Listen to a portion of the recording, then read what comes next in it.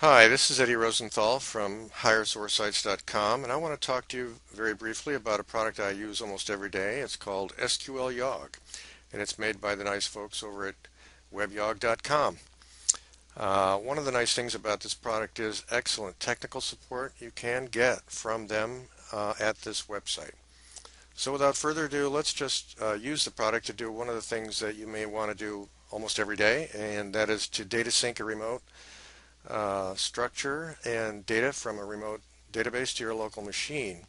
Now I do this sometimes to offer clients the ability to back up their content management systems or for any other reason. So what we're going to do is we're going to first uh, create a database.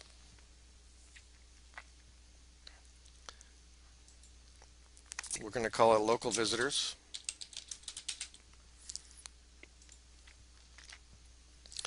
And we're going to use the power tool called the Data Sync Wizard.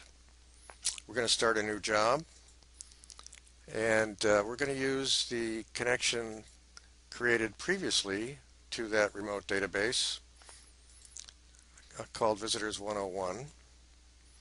Now, I also want you to notice under this tab, the HTTP tab, we're using tunneling, and we're using a file that was provided with the product, sqlyog tunnel.php. Okay, this is very useful for remote servers that sometimes don't allow you to have those kind of remote connections that you need. So we're going to copy that database over to an existing one that we just created under an instance called route to local data. And we're going to select the database that we just created called local visitors. We're going to click next. Now under the advanced options you have one-way sync and two-way sync, which is kind of like a replication, and you also can save the current rows in the target database, but since we don't have any, we're not going to worry about that. We're just going to click next. We're going to select just that table on the remote database, and also want to draw your attention to you can also use an SQL where clause here to filter that data sync.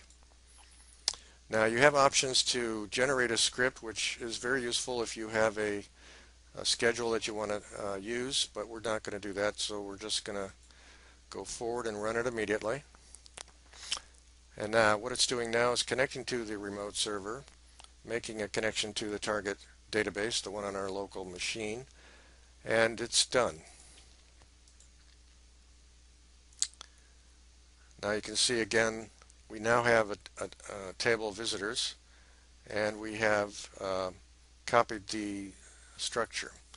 So what we're going to do, and the data, so what we're going to do is we're going to select from we're going to select name, email from visitors, just to show some data.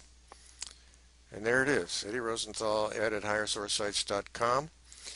So that's all there is to data syncing. It's very easy, very useful, and generally error-free. So it's a great product. I highly recommend it. sqlyog from webyog.com.